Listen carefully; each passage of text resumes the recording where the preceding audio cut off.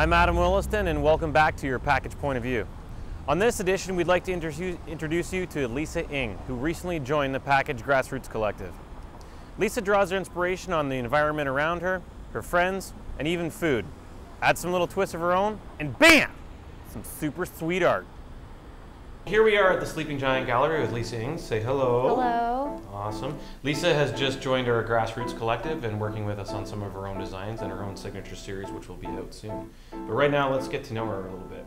So Lisa, you were born in Hamilton. Yep. And then moved to Toronto. Yep. And attended the Ontario Art of College and Design. Ontario College of Art and Design. Okay. But, and you still live in Toronto now?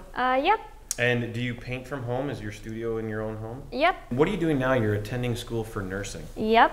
How do you balance the artwork and the schooling? A lot time management. I'm usually never bored. Sometimes nursing will kind of leak into my art, and sometimes art will kind of leak into my nursing. Nice. Yeah. What inspires you for your work and to you to paint? What is it that really gets you going? Life in general, people, my friends, food. How does food just inspire you? There's a lot of food in my art. Like there's a banana peel there. Nice. It's like people can connect, you know, because everybody needs to eat. Yeah. Okay. So it's a good topic. People seem to like food. How do you feel being Canadian has shaped your style or your art? Well, probably in ways that I don't even realize, but I've lived in Canada, so I'm sure the way I think like a Canadian, and I probably act like a Canadian, and I probably paint like a Canadian. Awesome. So. After you left school, you worked with Pablo Jueves? Pablo Jueves, yep. Can you tell me a little bit about him? He's an artist. He's from Mexico, I think. Anyway, he's about mid-60s. He's a painter.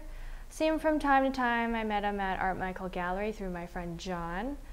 I learned a lot from him. But we think he made up his name because Jueves means Thursday in Spanish, and we only ever see him on a Thursday. A little bit of an enigma. Yep.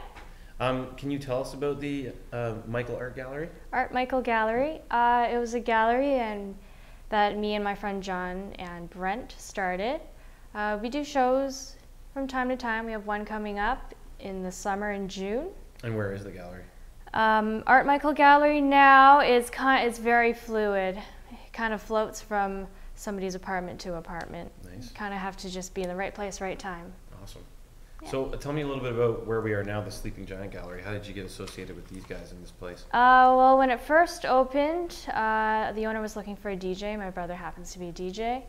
And I think word got around, and Josh found out that I made some art, and he checked out my website. He seemed to really like it, so now I show here from time to time. Nice. So what's next for you? What are you working on right now? Right now, well, actually right now I'm on a creativity sharing strike, but we're having a vote tomorrow, so more shows coming up.